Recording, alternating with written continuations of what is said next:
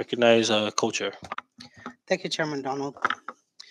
What we have seen and heard since last Friday and again this morning from Mr. William Castro, the Chief of Staff to Governor Torres, is merely scratching the surface.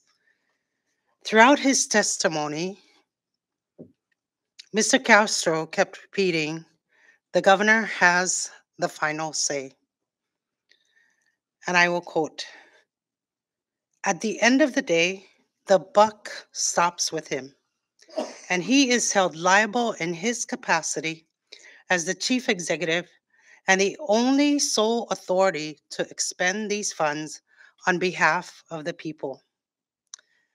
I want to state for the record, there is no program in our government wherein the governor is personally handing out checks, handing out fans, handing out rice, handing out butane stoves. No other program except this boost program.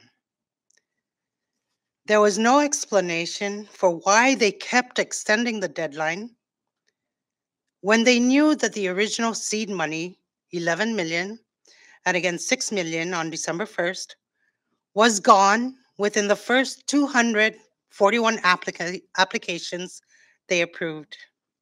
There was no transparency, no records of when the review panel members recused themselves due to conflict of interest, no adverse remedy to appeal denials, or why, when an applicant asked for $30,000, was only given $5,000.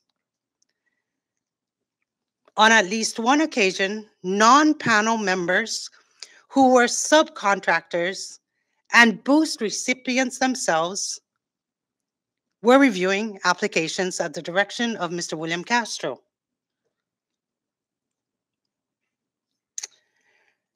When Mr. Castro granted access to the documents he scanned, he gave access to our legal counsels.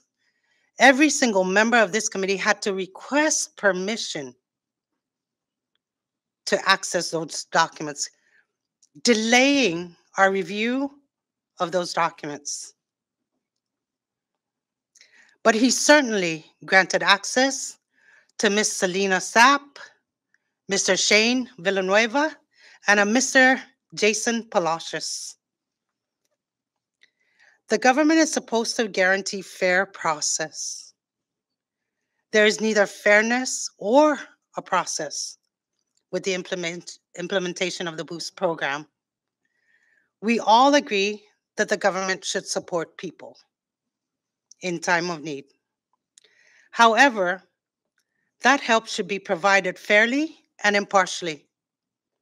There should be an open process that is equally applied.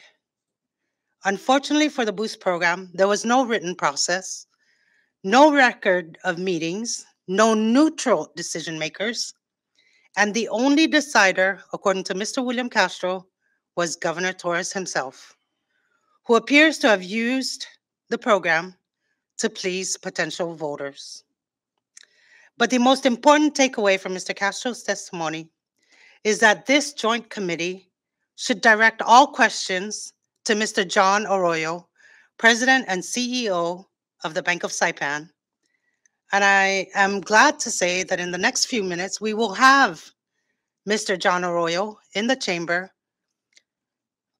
to answer some of our questions. Thank you. I yield.